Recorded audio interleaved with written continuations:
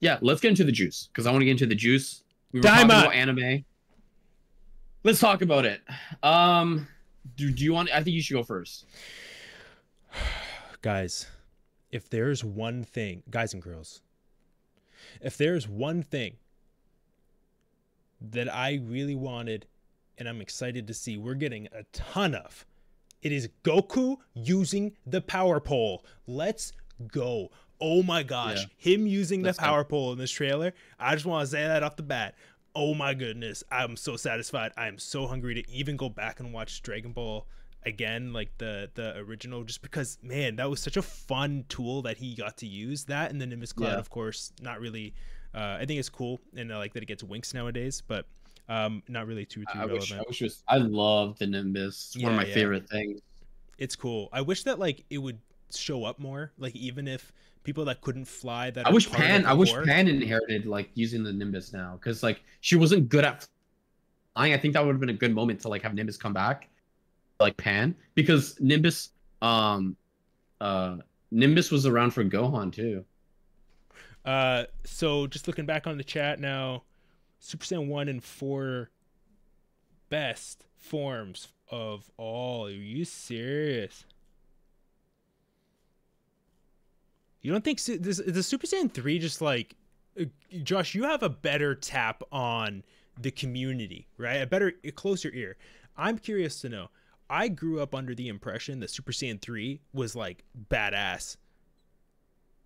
Did people Yeah, not yeah, like Super like Saiyan 3? they do, but they don't. So actually, fun fact: when Ultra Ego got shown, people hated it. They hated how it looked. They didn't like it at all. There are actually people who petitioned for it to fucking be like retconned, like to make it a one-time thing But versus it's so Granola and cool. hit to change. Yeah. People did not like the eyebrow thing. Like, oh, the Super Saiyan 3, like it just looks terrible. I'm like, I love it personally. I like the Yeah. eyebrow thing. It looks menacing as hell, but it doesn't look menacing to the point where it's like, like it doesn't look too overly menacing. It looks good enough. Um, there's a good balance. Um, but Super Saiyan 3 people just don't like it because as much, just because a lot of people in Dragon Ball, I mean, we like Dragon Ball because a lot of the stuff in Dragon Ball is simplistic, and that's kind of what Super Saiyan 1 and 2 are. And that's kind of also why a lot of people like Ultra Instinct, and that's also why I like Ultra Instinct Omen more than I like Mastered Ultra Instinct, like we talked about earlier with the or on our manga lookout, which you guys should be checking out, by the way. We're now reading Dragon Ball Kakame. But yeah, like I was saying earlier, I like Ultra Instinct Omen or Sign with the aura more than MUI. It's more simplistic, but it just feels a lot cleaner, and I Yeah. think that's how a lot of the community feels about a lot of things in Dragon Ball.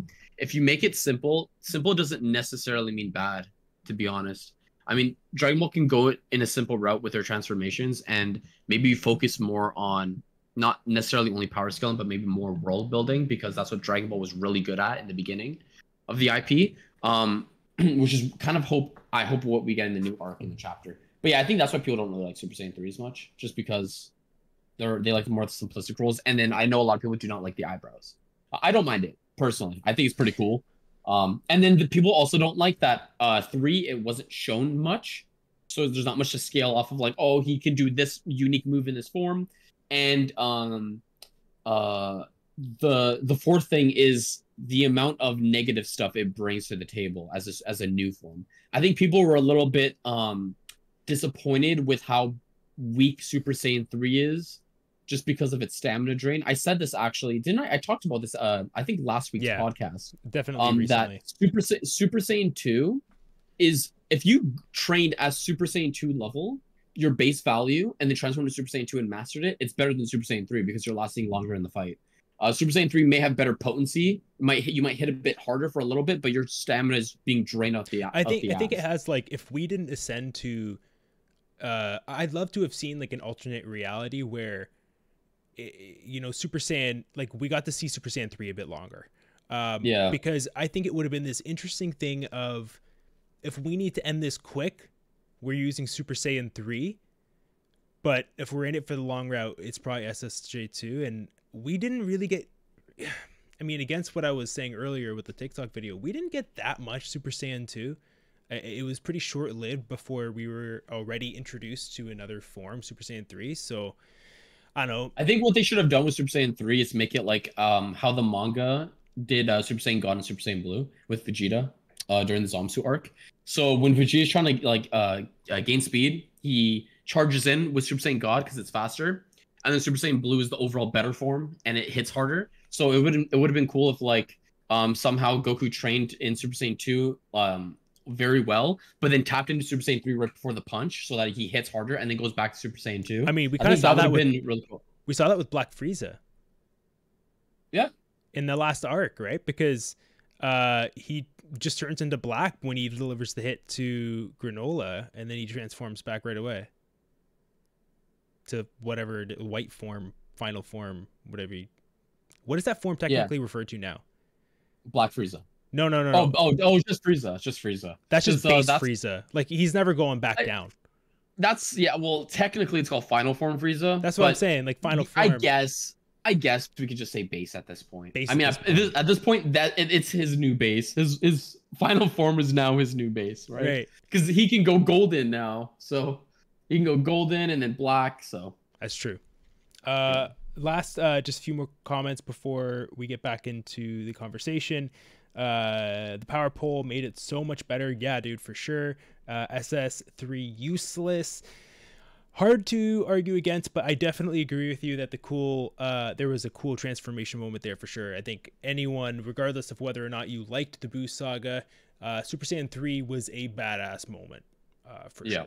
It was. Yeah. Josh, I want you to tell me a little bit about what you thought about Daima, man. Okay, let's start off with the negative stuff because I want to talk about the positive stuff more. Okay. I only really have one negative thing to talk about, to be honest, and it's just that I wanted a bit more from the trailer, I think. And I don't. It's not even about spoilers. I think there's a I don't even know what I was about to say. I think there's a conversation to be had, and it kind of sucks that not sucks, but I really do want to dedicate a full day, like a full episode to Daima, especially later on. But I think we only really got Goku in the trailer, from the Z Fighters, for the most part, right? Yeah. If I remember correctly, it's basically just Goku and like all these demons and this demon realm thing. Thoughts on how the demons look? They look pretty simple. They look very Toriyama-esque. I am not mad at it. I think it's pretty cool. Yep. Again, pretty simple. Some people were saying it reminds them of Dragon Quest. Not too familiar with Dragon Quest. To me, it just reminds me of like isekai genres. Like you know what isekai is? It's like Sword Art Online, all that stuff. Yes. It's like, you know, they go into a video game. It just reminds me of an MMO like kind of creatures. Like they're like orcs and all this stuff. I don't mind it. I know it's a bit simple, but I mean that's kind of always been Toriyama's style with how he. It doesn't necessarily mean it's bad. I mean, I hope they're not the main villains, though. I'm gonna be real, because I know like we could say like simple is what Toriyama's like perfected, but I mean he's also made characters like Frieza and Cell who look phenomenal in every form. I mean, whether you don't like how second form Cell sounds, he still looks pretty cool in the terms of like how he was drawn and how the transition period from the first one to the second one. And I think Toriyama could, especially since this is his passion project for the 40 years, and this is probably his last thing he's doing. I'm hoping we get some super, super cool like final villain. And I hope it's not only Goku. I'll be honest. I don't want it to be a fully Goku thing. Goku being the main character is completely fine, obviously. And we all know Toriyama really just likes Piccolo and Goku for the most part. So I would like to see at least some Piccolo action. If we're not gonna get Vegeta or Gohan and stuff, Gohan is someone I just want to briefly talk about too in a sec here, because we still haven't seen him in the first two trailers, which is very, very weird. Yeah. But I would like to see more. I would have liked to see more Z Fighters. The villains are fine. I don't think usually in trailers, from my understanding, Mike, you know better since you know you did film and stuff. But from my understanding, trailers tend to show you a lot of the beginning of the film, right? Usually. Is that Sometimes. usually how it goes? Yeah, Because like I feel like what we're getting is the beginning side of Daima, maybe the first few episodes in these first two trailers, and then they're gonna surprise, they're gonna hit us with something maybe in like episode 4 or 5, like, oh, we not see this, like what the hell, you know what I mean? Yeah, for sure. That's definitely an approach that they could take. I think one thing as well is they're trying to tap into the Dragon Ball lovers hearts. I think they wanted to do something that felt nostalgic, and so that's probably like, that's just my thought as to why we maybe saw a bit more of Goku, and it really did kind of feel like a Dragon Ball adventure. I think that's why myself, it sounds like you included, are very, very excited for the show. But yeah, definitely. Yeah. I mean, they wouldn't have gone through the effort of showing us the illustrations, and obviously we've seen characters shrink down. So I'm sure we're going to see everybody, probably not a few characters, or maybe not a few characters, right? Like you said, that was a good point. Where the heck's Gohan? What's going on here? But yeah, so overall, your hype level is pretty high for this show.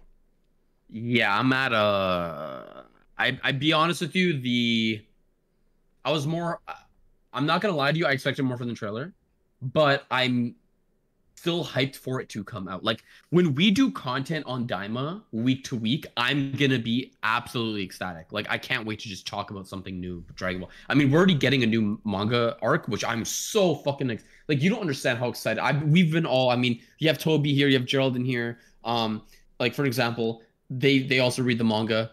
Like, we've been waiting for so long.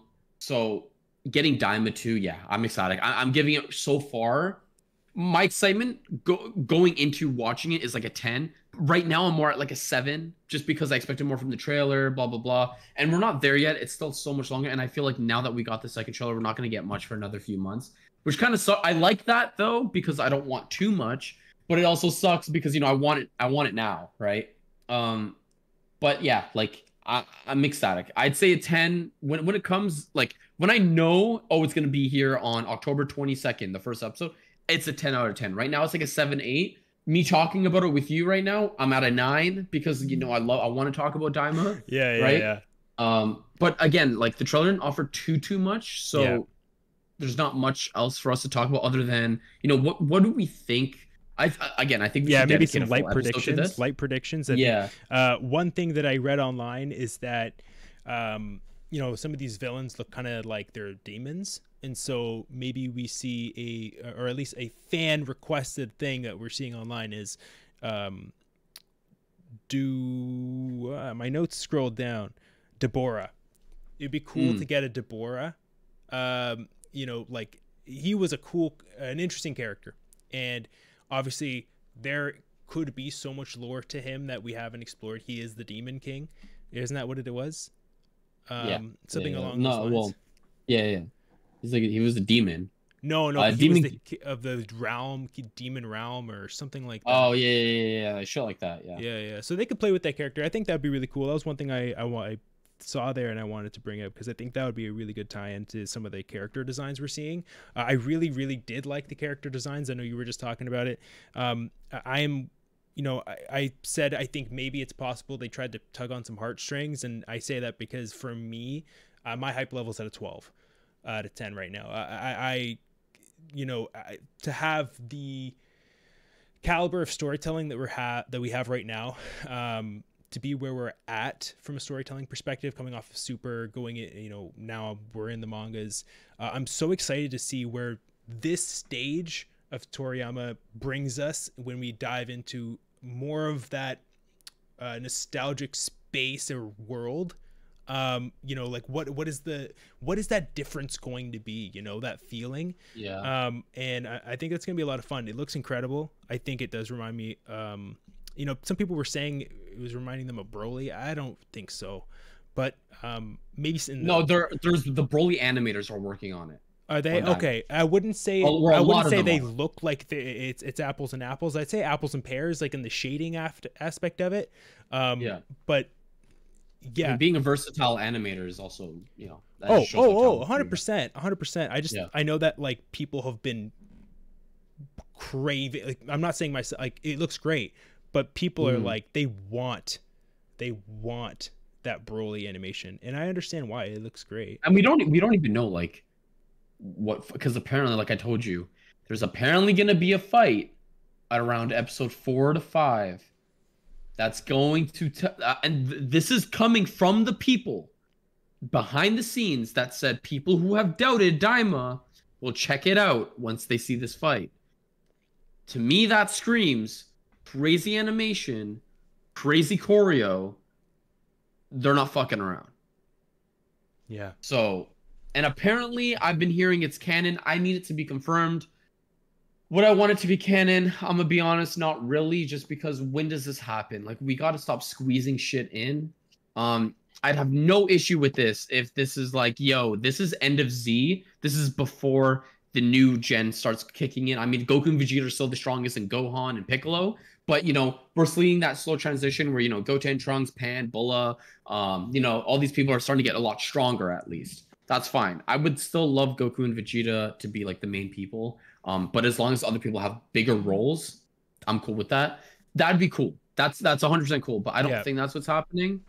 And I would be a bit disappointed if it was canon, just because, like I said, when is this taking place? Like, what do we can't squeeze more in. We just can't. Like, it's already confusing enough that Super came out 25, 30 years after Z, and we're saying it's before Z. Like, it's after Boo, but it's not the end of Z. People are like, what? What are you talking about? This is after. I think also, like, with I mean, obviously it makes sense with the title of the game being Kakarot, but I was just going to say that Dragon Ball Z Kakarot, I think it's interesting timing as well. I mean, obviously not too long ago, manga, we got, was it a year ago we had Moro? The Moro arc? Yeah. 3.5? 3.5 years ago? 3.5, 4 years ago, yeah. Okay. They finished Tournament of Power in 2019. Okay. So more arcs started in 2019. So that was like our first touch point beyond Uncanon GT with Oob. And then obviously I just read it, reread it. Oh, but that's the end of Moro. So we're looking at like 2020. So yeah, about 3 years. Okay, yeah. So that was like a little touch point. Now we're getting it again in Kakarot the game. I think you're right, man. I think we are. Maybe we're entering into a space now where Daima ends and Goku goes off, and then they revisit, maybe reanimate the end of Dragon Ball Z, and then it takes us into Dragon Ball Super Season 2, and it's actually from this point forward in Oob's part of the gang. It could definitely be something like that as well. Yeah, that's true. That's true.